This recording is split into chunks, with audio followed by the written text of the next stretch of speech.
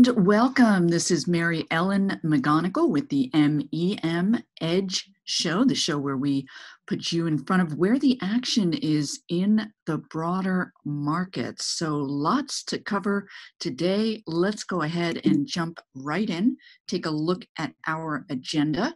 First and foremost, as always, we're going to take a look at the current market environment. Of course, as always, you want to have a very solid stance or sense of not only where the current markets are, but where we may be projected to head. And of course, that's a very difficult premise in these markets, but we are going to go ahead and drill down, take a close look. And then we're also going to see there are really vibrant areas of growth in the face of coronavirus. And this is a highly unusual development.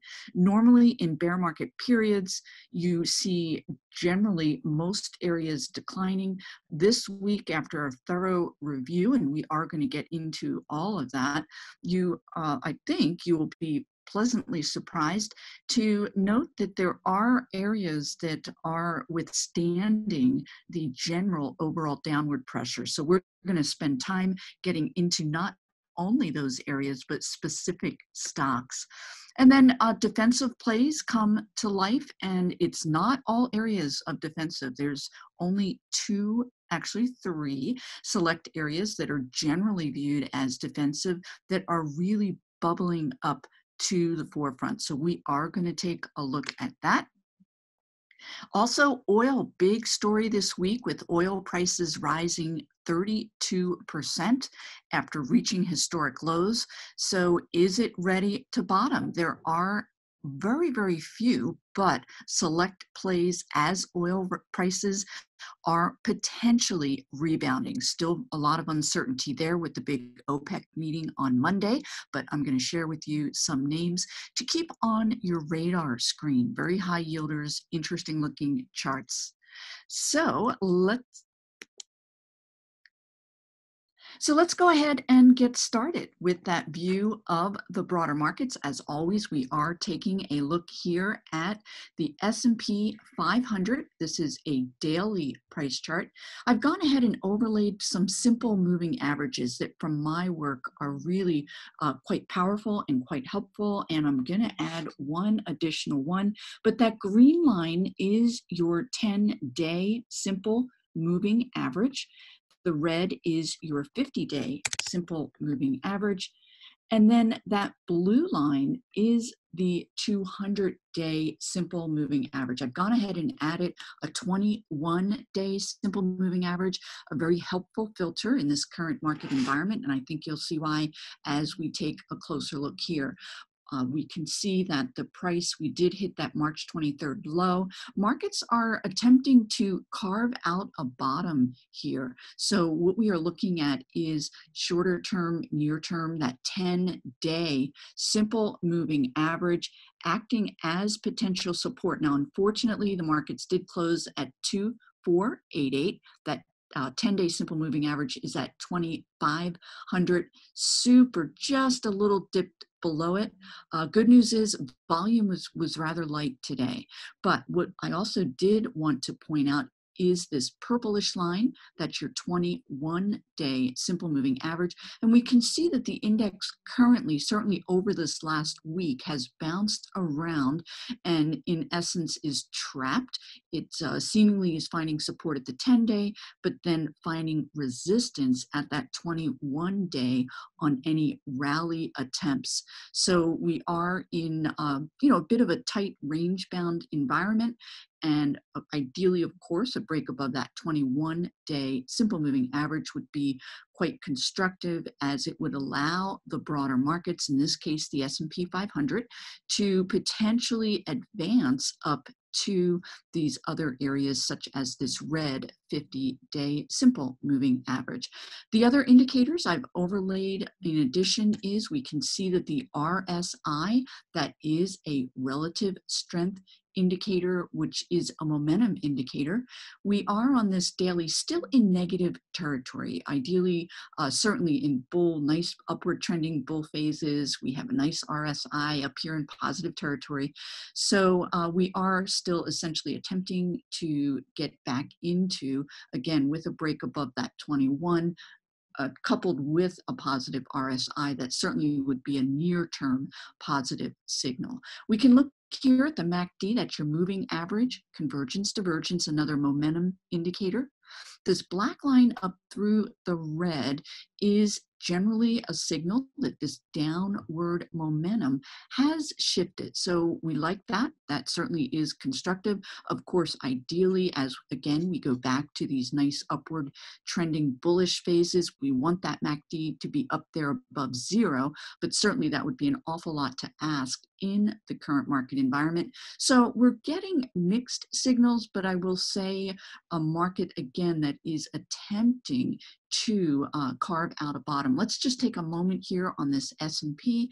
Go ahead and pull up a longer term. The longer term charts, and this is going to be for your individual stock holdings as well as the broader markets, it will provide more insight as to bigger picture and a prognosis longer term. So with this weekly price chart, I have this red 10-week or 50-day simple moving average, and then that blue 40-week or 200-day simple moving average. The relevance here is lost with this severe, intense drop that we've seen certainly over this 3-week period following that peak in price at the end of February. But let's take a look at some of the other outlying indicators. This RSI, that is that momentum indicator, attempting rather feebly, but attempting to reverse out of this oversold. You can see this darkened period. The RSI did get oversold. And for those of you that have been following me, you'll know that an RSI in an oversold period is highly unusual, but it is a necessary ingredient in any kind of potential longer term bounce out of this oversold period. So it is still negative. We're below this dash net neutral 50 on the weekly. And again, going back historically to this reversal after the 2018 end of year bear market, when that RSI on the weekly, this daily RSI positive was your initial signal. On the weekly, when we get an RSI, it does foretell much longer term upside advances. On the stochastics, another momentum indicator, we are still oversold on this weekly chart. This is another, the stochastics can be an earlier signal. Again, harking back to that December 2018 bear market, we can see when the stochastics eventually advance out of an oversold position, it is foretelling of a longer term upside potential on your weekly chart.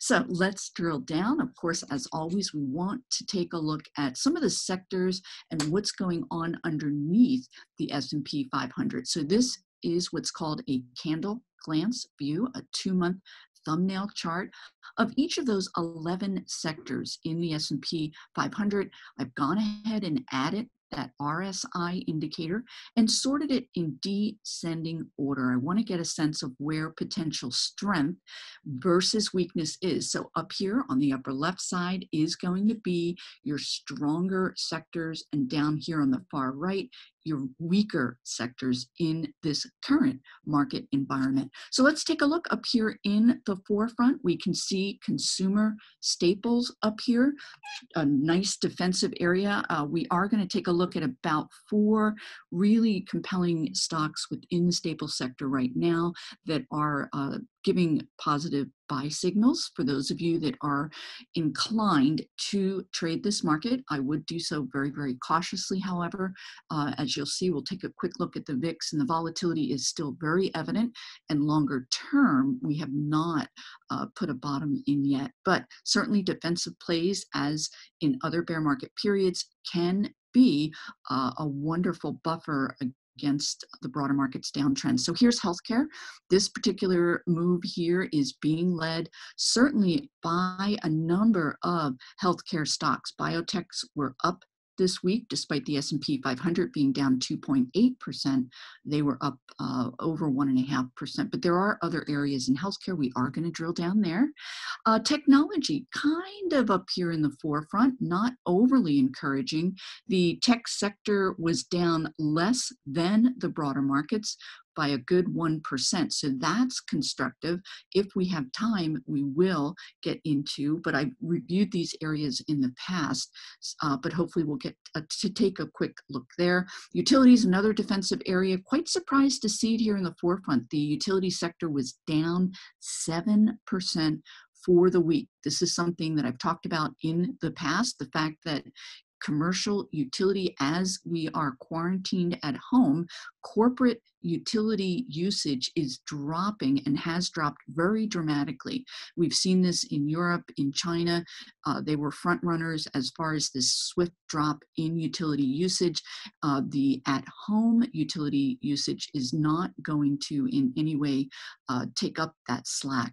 So as we move on, energy attempting to reverse this downtrend. I'll go ahead and pull this chart up so you can get a better look here. This is an historical drop that we've seen in the energy sector driven by those oil stocks. So we are seeing this reversal attempt out of this oversold area. So I'm going to get into that, share some areas there that you can take a look at, and then go ahead and drill down even further. We can see financials really in the doldrums here, down 6.6% for the week as interest rates continue to decline very significantly.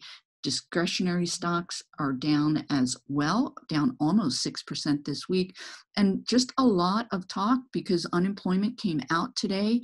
It was very expected, but still hit this sector hard as unemployment, of course, hit an historic high given the current unemployment situation.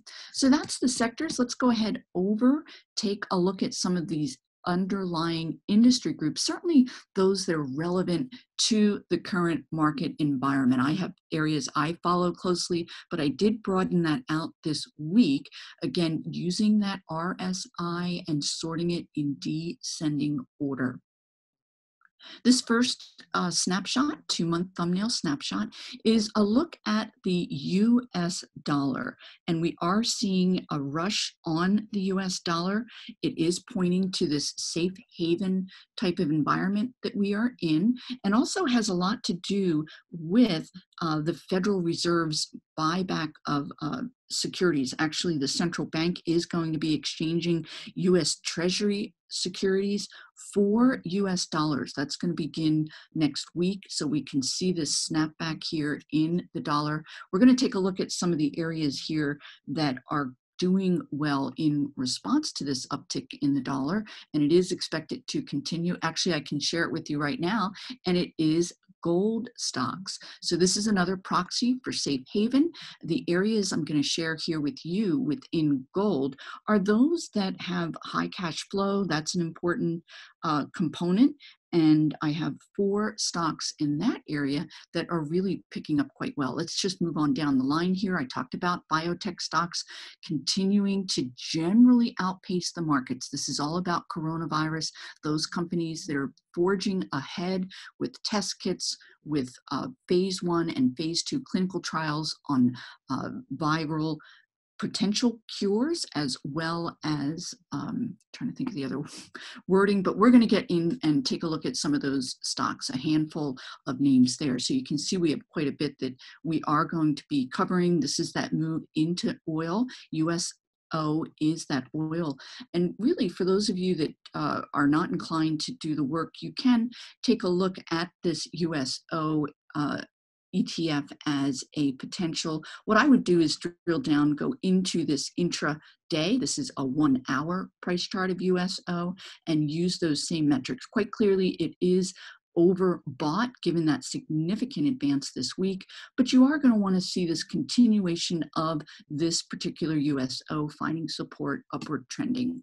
So let's go ahead back to our candle glance view and take a look. This is all about TNX is the yield on that 10-year, historic lows being hit there, impacting the broader markets. So let's go ahead from here.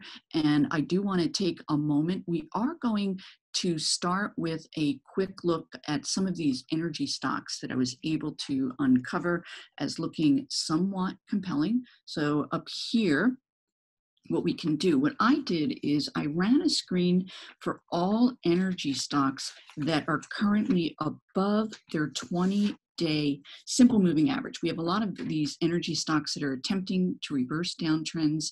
However, I will tell you, they are not ready in any way for prime time yet. So what I did uncover in doing that screen is the one area among energy stocks that is vibrantly above. This is your green 10-day simple moving average. Let me go ahead and add a 21-day so you can get the relevance here as far as potential moves. Now, believe me, this is bottom fishing, not normally my style, but it is pointing you toward stocks that are just tipping up above this blue 21-day simple moving average with an eye toward a potential advance. The upside resistance isn't there, a potential advance up to this 50-day, but realistically, we can see that the RSI is not quite positive, although we did get this downtrend reversal with the MACD. So one thing I did want to point out to you, this is Magellan Midstream Partners, MMP, and so this one area that this stock is a part of is a limited partnership. They do have different tax consequences. You'll want to note that before you potentially get involved, but they are, again, royalty trust companies. MMP has a high yield, 11.6%. So what I'm going to do here is very quickly show you what I uncovered among many of these names. This is another service that talks about upgrades and downgrades on Wall Street. So this is MMP, that midstream, and we can see a number of high quality Wall Street firms have been upgrading this stock more recently. Now, these are going to be real value plays. JP Morgan sees a 35% upside potential for MMP. So that is what I uncovered among many of these energy type of stocks. So this is a view of that screen that I ran. Let's go back here and I'll share with you a couple of other names because there is a lot that I want to get to. But again, bearing in mind, these are limited partnerships with high yields. This is Williams, WMB, and Royalty Trust LP, a nice 11% yield. We can see it's broken back up above that 10 and that 21-day simple moving average. So again, for those of you inclined to potentially very, very super short-term plays, drill down to those intraday charts. This is another one, CQP, 9% yield. So just some of the highlights there. I don't want to be remiss and not share with you some of these other areas. So we're going to go ahead and move on from here because I talked to you about monetary policy within the US government and the anticipation that it could trigger either inflationary or deflationary consequences. So there is a move to some of these gold stocks. So let's take a moment now and take a look at some of these names. Now, these gold stocks had a very significant run up into the mid-March period. This is Kinross Gold KGC, just putting it up as an example of this nice, significant uptrend that we see. But from mid-March, and it could be very well a lot more for this stock. This is a very low price stock. Let's take a look at a larger cap candidate within gold that is a lot more constructive looking. This is Barrick, GOLD is the ticker, but overall this drop was about 13.5% from peak to trough from this 7-year high that a lot of these gold stocks did in fact hit. So what we are seeing now since then, subsequently a double bottom. We're looking at a daily price chart, so that would mean higher lows, which is quite constructive, and the price has now broken back above these simple moving averages. This shorter term green 10-day simple moving average poised to break back above, it already did break above that 200-day, now poised to break up above the 50-day, and that is called very timely enough, a golden cross, and that is quite bullish. So we can see with GOLD, the RSI is positive, MACD is positive. So this is much more in line with a stock that would be of much more interest to me as far as having potential upside. I'll share with you another larger name in this space. This is Newmont. NEM, another daily price chart, and that same type of bullish action taking place here, that MACD just crossing into positive territory, also with that positive RSI. Both of Newmont and Barrick are viewed as two of the better names. They have top management teams in place, strong free cash flow to outride this potential impact with the coronavirus, and they are raising estimates. Newmont, 61% expected growth this year, 23% next year. So you like to see those analyst upgrades as the stock is potentially improving, and then also that flight to quality concept that we are seeing with the US dollar improving, and now gold. This is another one, Nova Gold, NG is the ticker symbol, very similar dynamics. This one has now broken back up above that red 50-day simple moving average, RSI and MACD poised to turn positive. So those were some of those gold names that I did want to share with you. We're going to take a very brief break, and when I get back, we are going to take a look at healthcare and consumer staples. We'll be right back. Hi, this is Mary Ellen McGonagle, author of the MEM Edge Report. In my bi-weekly report, I highlight top growth stocks as they enter buy zones, and I educate subscribers on why that stock is attractive both technically and fundamentally. In addition, you'll be alerted to when it's time to exit that stock based on negative technical action. And this bi-weekly report gives you confidence by providing fundamental insights into why an area of the market is strong and which companies within that strong area have the best growth profiles that'll help propel that stock higher. Subscribers to the MEM Edge Report are benefiting from my expertise in uncovering top performing growth stocks. Subscribe now to take advantage of my special trial offer. And welcome back. We are taking a look now at some of these larger biotech companies that are in the forefront, again, as far as moving closer to providing patient potential advances, vaccines, treatments, and so forth. This first stock is Gilead, G-I-L-D. We're looking at a daily price chart. Very rather sloppy, no doubt about it. We are just all over as far as volatility. I would maybe put this on your radar screen. The reasoning is because they did reach the European Medicine Agency. They did issue what's called a compassionate use, where they have unauthorized medicines, such as those that Gilead is providing right now. They allow a clinical study for patients. So it is under study as far as their potential treatment, and Gilead has certainly been in the forefront. But just note that you are going to be involved in a stock that is quite a bit overly volatile. OSUR, this one already had a significant advance. I would drill down to an intraday for this one. They own an FDA-approved non-invasive saliva sample company. So that's really been picking up. And you can see, so it had this, of course, we are not early. This is an intraday 60-minute chart. This would have been your ideal entry. So we are now reversing that, but we still have a positive RSI and MACD, still both in positive territory. So a break back up above these moving averages, you could potentially get into that particular stock, and that is how you would play some of these smaller, bigger movers. This is Regeneron, REGN, a large name. Certainly they were in the forefront when coronavirus originally came out as being a threat. And we can see that Regeneron, this is a daily price chart. We've had that nice black line up through the red while this moving average convergence divergence has been up here in positive territory. So we are potentially reversing this near-term downtrend while remaining in positive territory. Likewise with the RSI, and they are currently developing a multi-antibody treatment.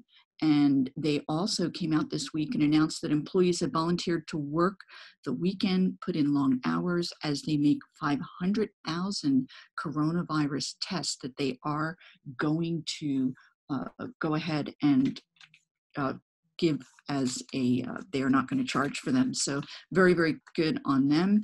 We can take a look at another smaller cap name in this healthcare space. This is Lakeland, L-A-K-E. This big spike here was all about speculation because the company, they do currently distribute and manufacture disposable protective clothing, and they were a favored supplier during Ebola. So we can see this is when coronavirus and its threat first came to the forefront. It had a huge spike, but since then we have kind of gotten into a trading range here, and we can see that it's emerging out of this nice 3-week base with the RSI and this MACD, again, all while in positive territory. It is potentially reversing that downtrend that actually in this case was not really a downtrend. It was just a back and fill current period, similar to back here when we had that nice black line up through the red. So I would certainly put that on your radar screen. And let's go ahead. I have time to cover just a couple of names within the consumer staple. That was up 3.4% this week. I would call it the pantry play with a lot of these stocks that are, as individuals continue to work from home, and they're uncovering the fact that people are moving towards snacks. They're not being particularly healthy. This is Walmart, pointing it out because it was up 9% this week, but the chart looks only somewhat interesting. I would take a closer look at Pepsi, PEP, a top consumer staple stock, but this too would be only a very near-term potential play. Let me go ahead and put that 21-day simple moving average so you can get that other perspective. Again, very shorter term, and we can see that the stock's price has broken up above this green 10-day as well as this blue 21-day simple moving average. Now, I will tell you hands down that the overall trend is not constructive. This is more of a potential shorter term play up to this other area, this 50-day simple moving average as resistance. This RSI just poised to turn positive, and we did already have that MACD positive crossover. Let's take a look at another very heavy weighting within consumer staples. This is Procter & Gamble. All of these offer nice yields in that 2 to 3% range, but this is another shorter term because realistically, let's just look at this 50-day simple moving average. All of your simple moving averages are generally downtrending, so I am going to not suggest that this would be a viable play. We can see it will have these rally attempts, but by and large, that is not an attractive chart. I am going to share with you some other names in this area that are really benefiting. This is Kroger KR. They are a food retailer, and they did have this sharp drop here, but the company announced explosive March, 30% same store sales. And they had only expected a 2.2% same-store sales number. So I am going to leave it at that. For those of you who have not trialed my MEM Edge report, I urge you to do so because there are a number of stocks that we did not cover today that I am certainly a bit more constructive on, and you will get a front row seat to that, as well as more broader market insights. Everyone, have a great weekend. Hey guys, Grayson Rose here with StockCharts.com. Thank you so much for watching. I hope you enjoyed this video. Remember, if you did, Give us a like down below, leave us a comment, we'd love to hear from you, and most importantly, don't forget to subscribe to our YouTube channel for daily content from an incredible collection of technical analysts and financial minds. We'll see you back here very soon. Happy charting, my friends.